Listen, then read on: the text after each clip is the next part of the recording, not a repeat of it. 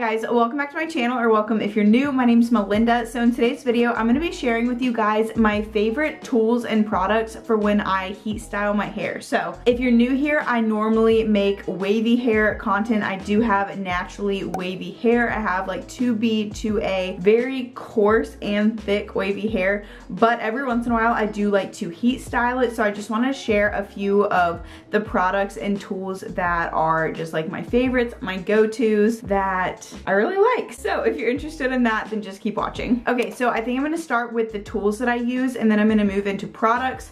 So first of all, I'm gonna start with what I do to straighten my hair, since that is how I have my hair styled right now. I will normally just let my hair air dry until it's about 80 to 90% dry, just to reduce as much heat damage as possible. And then once it's mostly dry, I will blow dry it the rest of the way. So for that, I use this Xtava blow dryer, and I also have their diffuser attachment for when I am wearing my hair natural. I really like both of these. I have nothing bad to say about it.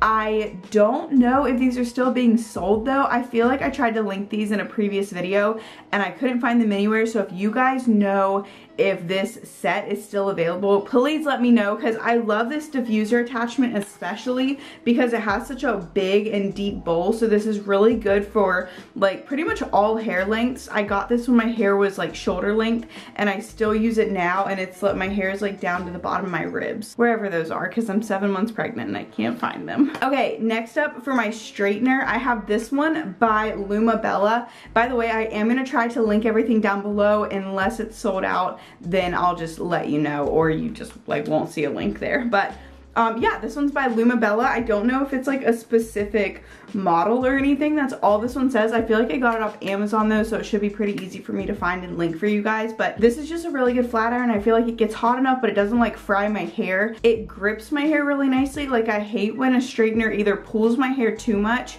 or when my hair just kind of like falls through it, and I feel like I can't get enough pressure on it to actually like clamp it down and really smooth my hair out. But this one does a really good job. And I've had it for like, I don't know, I want to say like 5 years or something, and it's still going strong. So now when I want to curl my hair, I do like one of two things.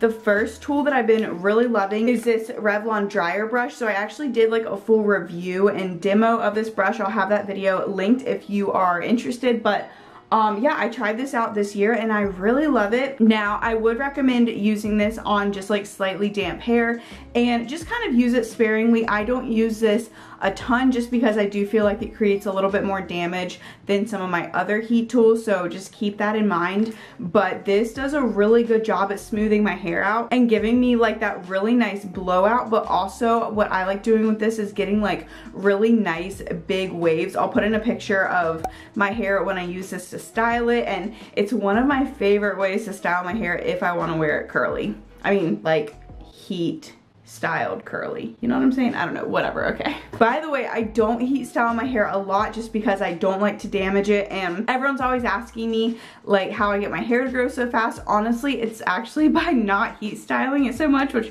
I know that's what this whole video is about. But I really only heat style my hair like maybe 4 times a year. I try to hold off for special occasions, but here recently I've had a lot of special occasions, with my sister getting married, with my baby showers and bridal showers, bachelorette parties, all kinds of stuff. So I have been heat styling a little bit more, but my hair grows faster when I keep that to a minimum. So the next tool that I love is this curling iron, and this is by Ceramic Tools, and this is the 1 1/4 inch curling iron. So my aunt is a hairdresser. She actually gave this to me several years ago, and she said that this was like one of her favorites. I think it's like less than $40 on Amazon.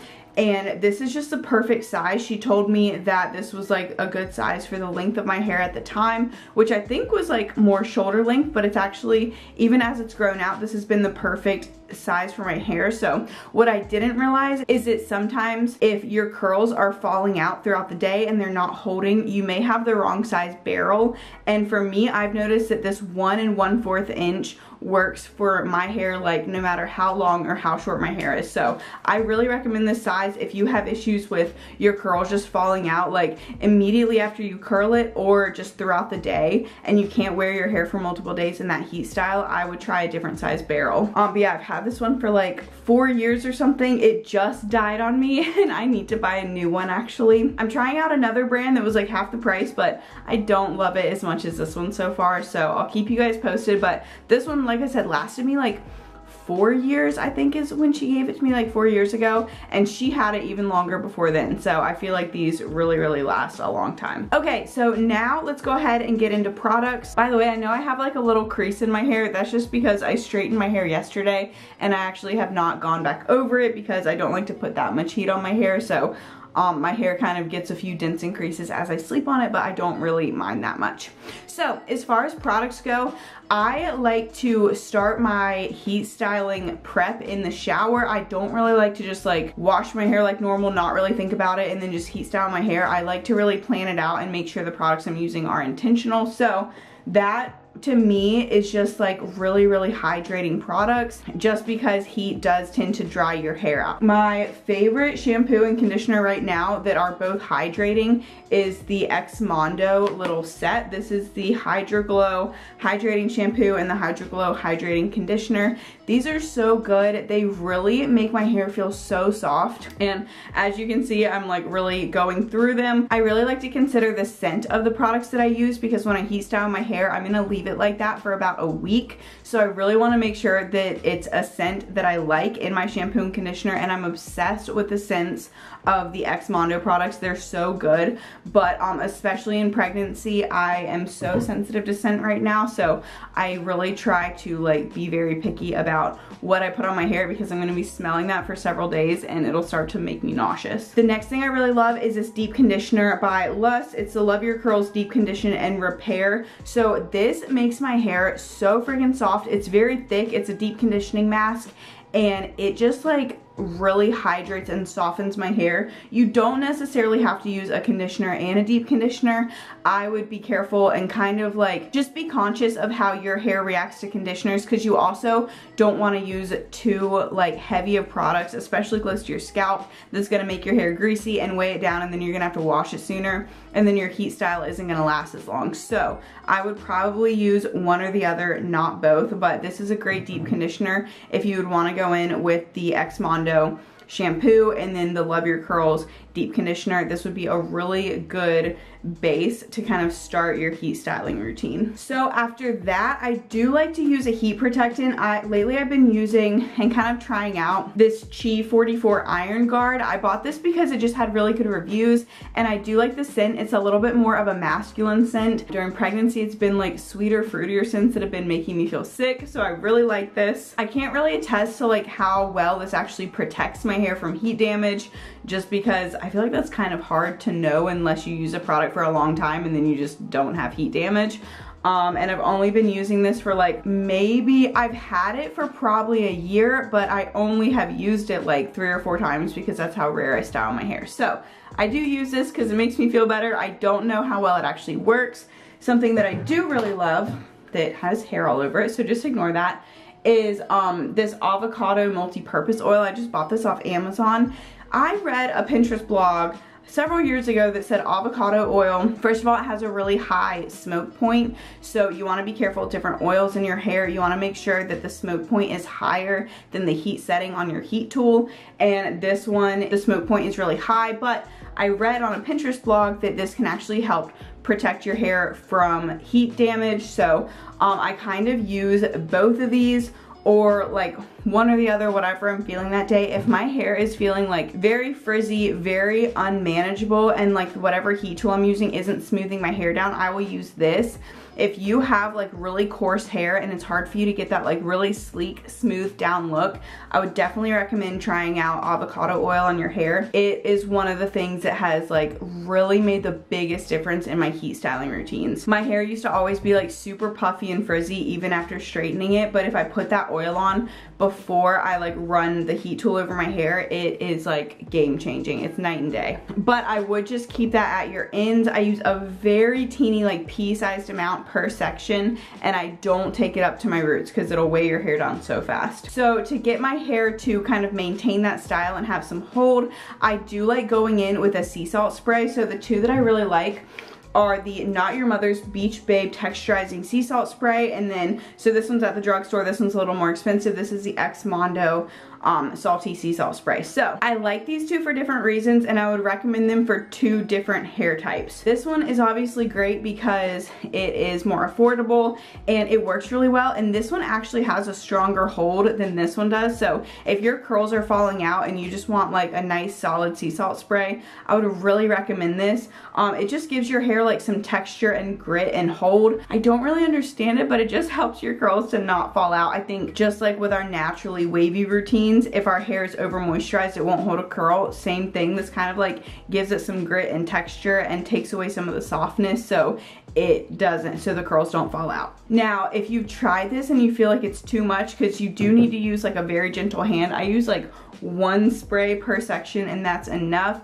You can go overboard with this very quickly. So if this is like too intense for you, I would recommend the Ex Mondo one. So this is a little bit more of like a lighter hold one, and there's a little bit more wiggle room. If you're new to sea salt sprays, I would recommend this just because it's a little bit harder to go overboard. This has a really nice spread out mist. It's a very fine mist, and it's just a lighter weight product in general. So you can kind of use a heavier hand with this and it's still not gonna make your hair feel like really gross. And also, again, with the scents, I love the Ex Mondo products across the board. Everything I've tried from them, their scent is really, really good, and I do like having a nice scent in my hair, especially for once like the shampoo and conditioner scents start fading. It's nice to kind of touch it up with this. Next, if I'm feeling like the sea salt sprays weren't enough, normally they are, I'm not a big hairspray person, but if I needed a hairspray, I do really like the Tresemme All Day Humidity Resistance, and this is a firm control, and it says it's like a number 3 on the hold scale. So